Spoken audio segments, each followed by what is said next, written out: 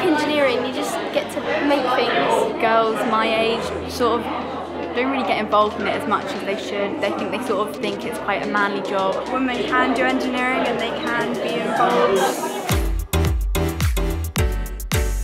Today we've got 60 students and teachers from local schools in Milton Keynes to get a little taster of what it is to be a woman in engineering.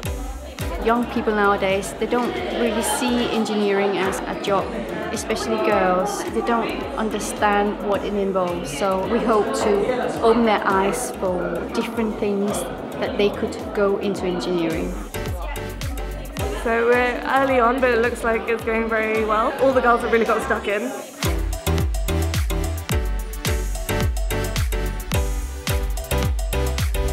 We've just done the activity regarding building all the lifts. So it's looking at what they learn in lessons and then using it in kind of a real life application.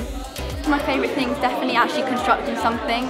It feels like good to say you've like constructed something, even if it is out of like wooden and like clips and stuff in Niftylift. We're going to go on our tour soon, so hopefully it's going to be amazing.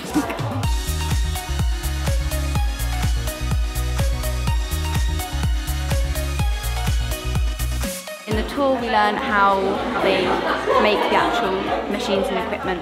It's definitely wowed me. Like, didn't realise when you was actually standing there how there's a lot of steps and little details that if they go wrong then it can ruin the whole thing. Today's kind of taught me more about engineering than I thought I'd ever really learn, because I kind of knew what an engineer was, but I didn't really understand all the processes they had to go through, especially to build things as huge as what they're building here at Niftylift. It was kind of cool.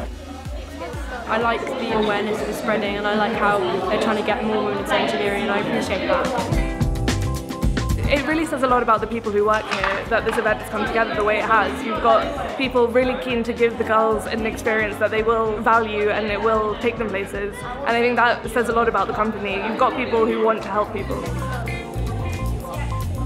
We have a shortage of engineers. We do have to have not just boys but also girls interested in engineering, because otherwise we're running dry of engineers. It's really exciting to see so many girls coming from our local school. We want to do more, and even if we can get more people in, more girls interested, then it's been worth all the hard work that we've been doing today.